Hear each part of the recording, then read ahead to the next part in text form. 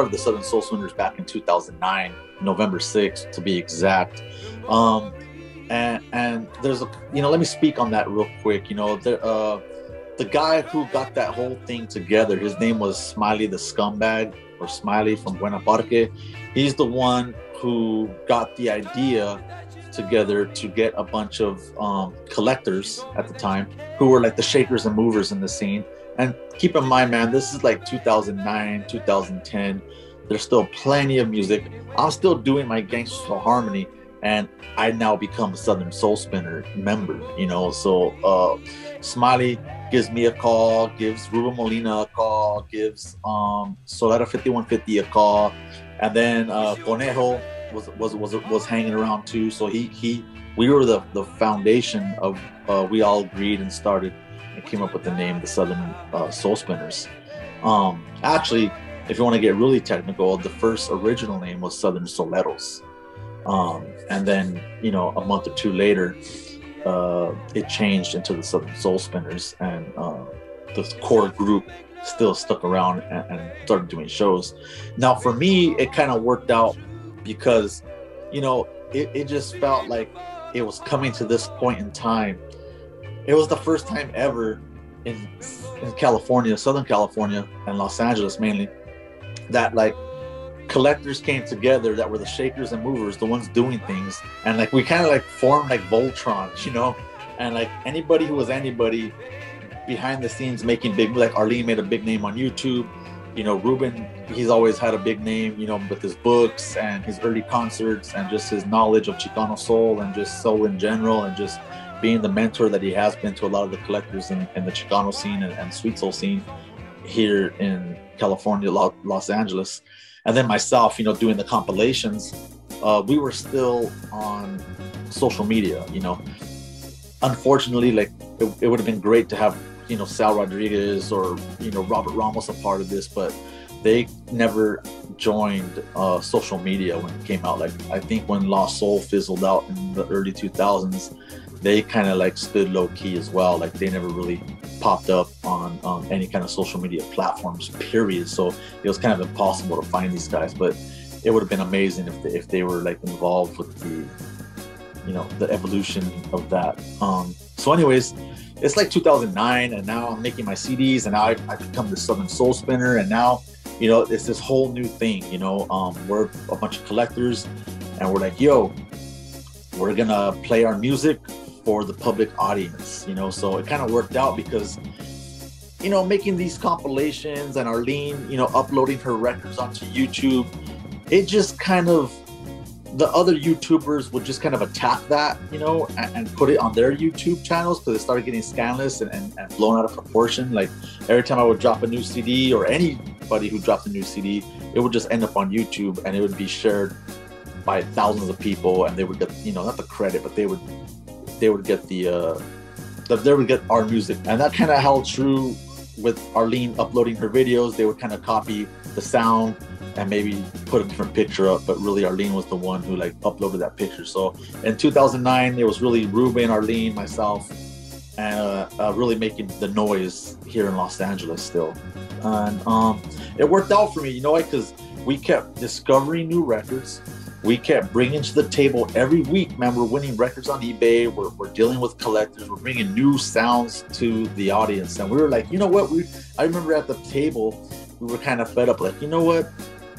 Playing this live for the people, even though the ultimate goal is to share the music with the people, we kind of decided, let's share it for this music with people in a live way and see how that works out. So we were renting out VFWs. We ended up flying out to Chicago. We ended up going to Vegas. We ended up becoming our own little like entity, like Voltron, and of collectors, and we created our own fan base live. And we had like 300, 400 people coming to our shows, man, getting all dressed up, and we were just playing the records. Now, the beautiful thing about playing the records live for people was we kept bringing new content, right? New records to the scene, to brand new stuff that no one's ever heard, stuff you can't hear on YouTube, or stuff you didn't hear on the new CD, because we kind of said, we got kind of fed up with our content ending up on YouTube and just, you know, put out there like that. So we were like, look, if we play for the public, they get to visually see us and they get to hear new music every time we do a show. And you can't find it on YouTube at the time, and you couldn't find it on CDs at the time, because I stopped putting out certain songs on CD and Arlene stopped uploading certain records. And if you wanted to hear the new shit that we were buying, like, because we were using Facebook as teasers too, like, man, you know, Arlene got like 4 new records, man, it's the shit, oh, I can't wait to play them for you guys. So we all kind of like bounced each other's energy like that on social media to try to sell ourselves. Man, George got that heat, he fucking got like 5 new records in, like, can't wait to hear it. And the only way you were going to be able to hear it is if you came to the Southern Soul Spinner show and we played it live for you. And maybe if you were recording it on your phone or like a you know, VHS camera, you might have captured the music, but you weren't going to be able to upload it on YouTube and like end up on a CD, or end up, you know, our music wouldn't end up on other people's stuff with other people's credit for it. So that, for me, it worked out that way. That's my opinion. That's one of the reasons how, I mean, that's one of the good ways how it worked out for me, you know, because like I said, I was kind of fed up with everything ended up on YouTube, and it was really cool to like premiere my new fucking shit live for the people, and it was dope. It was an overall insanely dope experience. You know, we did that for about 3 or 4 years, and then that came, you know, obviously it came to an end like everything, you know. But the evolution of the scene, man, I was a part of that, and I think that's that chapter for the Southern Soul Spinners. And okay, so you know, while I'm being a Southern Soul Spinner in 2009, we're doing shows and we're doing you know, venues in about right at Christmas time into the year 2011. You know, 2011. Not too many people know. At least now, the new scene, they really don't understand like all the things I've been through. Like, I had some of the craziest records of that era. Okay, let's just anybody could vouch for that. And from 2009 to 2011 in LA, California, I was one of the guys with the craziest records in this box, straight up. You know, I was bringing all that new shit to the table. You know, I was the one innovating and bringing the new shit that you guys never heard. You were learning it from me at that time down here. One of the guys. I'm not saying I'm the only guy doing it, but I was one of the guys that was bringing that shit to the table. So I had these crazy records in my box, these crazy rare records. And even for back then, they were crazy rare records. They were like $500 a record, 400, $1,000 one of them. And even that was like when records barely started hitting the $1,000 mark. It wasn't that era. And not too many Sweet Soul records were hitting the $1,000 mark for, you know, 2010 or 2011. It's just not too many that were doing that. Yeah, so this night, you know, I went to go get tattooed my knuckles, and I came back from scanning my records in at Danny's shop. You know, we were doing a project, and rather than just pick through my record box and pick those certain records, I didn't have time for that because I was in a hurry for whatever reason. So I just grabbed my whole box and I took it with me in my car, in my trunk. And this was earlier, like at 5 or 6 p.m. during the day. So we went to Danny's, did that, scanned in all the 45s. I put my records back in my trunk. I went to go see Tattoo Nene at Sick Jack Studio. I got my knuckles tatted that night. It says Soldier right here. And then I went home, called the old lady, hey, what do you want the kids to eat? Bought the food. And I yelled at my nephews and his homie, like, hey, help me bring the food in because it's a shitload of food. Because my instinct was to pop my trunk and grab my records first and take the records in the house, right? So my nephew and his friend, they just darted out of the car, didn't hear a word I said because they're blasting their iPod. And it left me to grab all the food and all the fucking containers, and I'm out the car, shutting the fucking door at my foot, and, you know, all pissed off. And I'm knocking on the door, and I go in and I put the food on the table, call her, hey, come and eat. And my intention was to go right back outside, get in my trunk and grab my fucking record box. And I live in a good neighborhood, you know, Covina. There's no gangs right there where I live. It's a nice neighborhood, but still, you know, it was just a really habit for me to just grab that record, because there was like, honestly, a 200 count record box. Everything in there was crazy. Street value back then was probably 65K. Probably 65K. Probably 65K. Probably 65K. probably 65K in records, I would say. From everything I accumulated over the years, and if I was to put a street value on it, because me and Nick, I used to every like once a month, you know, stack up my records, and this is my $100 record pile, this is my $500 record pile, and they were like stacked up, and I used to just like, you know, evaluate my records and see what my worth was every now and then. So I had a rough idea of what it was. So anyways, as soon as I was about to go outside, I get a phone call, right? So I answer the phone, and I'm like, yo, what's up? And it's Conejo, you know? So we start talking about some record he wanted to buy off of me. And we just start chopping it up. You know, it's 11 o'clock at night. I'm on Christmas vacation. I got work the next day, but still I'm chopping it up with him. I'm like, yo, what's good? Blah, blah, we're chopping it up, right? And I didn't go outside and get my records, right? So before you know it, me and Conejo, we're chopping it up till like, it's like midnight now. And I got my knuckles tatted, and I go and take a shower and scrub my knuckles and all that. And after I hang up the phone with Conejo, I totally forgot about getting my records out of the trunk. I go in bed, put the covers over me, I lay down, and then all of a sudden I remember. This is the part that kills me every time I think about it. My eyes are closed, and I'm laying down in bed, and I'm like, my eyes just open. Bing! George, your fucking records are in the trunk, fool. And I'm just like talking to myself, like, oh, my fucking records. So right away, I threw the covers off me. I'm only in my tank top and the boxers because I just got out of the shower. It's like 2 a.m. And I get out of bed, and it's fucking cold as fuck, bro. It was a cold ass night. And I was like, oh, hell no. Like, I ain't going out there. Like, I'll just get them in the morning. Like, I go to work in 4 hours, 3 hours, you know. I'm tired. I'm just going to crash out. Long story short, I get to work. I tell myself I'm going to get my records out of my trunk, but I wake up late, right? I wake up late, and I just rush in the car, jump in the car, and I jam to work. I didn't even think twice about the records because I was like really running late to work. And, you know, my 8 o'clock break came around, and I see the sun's rising already. It was a clear, hot day that day. And I'm like, fuck my fucking records. I go to run to my car, open my trunk, and my whole trunk was empty. And I was just like, what the fuck? Like, who's playing a joke on me? Like, what's going on? Right away, I call the house. I'm like, hey, did you guys like empty my trunk out? Did my nephews go back in the car and like bring the CDs in or bring my record box in the garage? Can you check? I honestly thought for about a week and a half or 2 weeks, I swear to God, I thought someone was playing a practical joke on me, because we used to watch MTV Punk'd.